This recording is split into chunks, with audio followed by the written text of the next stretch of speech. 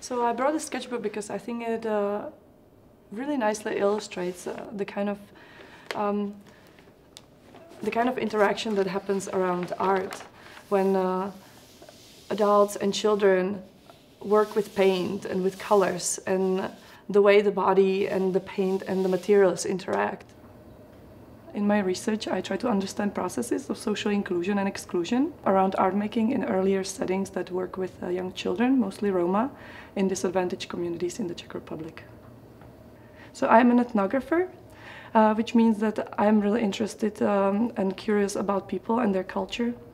And I use ethnographic methods to explore culture and people, which means that I make video recordings, I do kind of conversational interviews, I observe a lot in the field.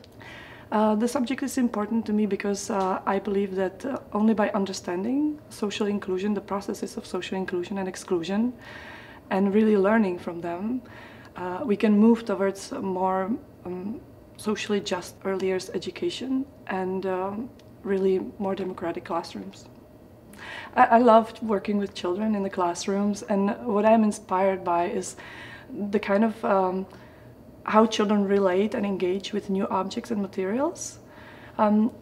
It is this very particular physical and intimate relationship when a child moves a blob of paint in front of them on a palette. I love this page in particular because of the different textures, the different colors, and the way the adult mark, the mark of the parent, interacts with the mark of the child, as well as the kind of nature of the paint and the color and the markers and the pencils. So they all interact and make this really beautiful and rich tapestry. As a PhD student, you come across this idea that PhD is a lonely journey. It is difficult, it is a lonely journey, and I really think that it should not be. And I really think that the university plays a really central role in that.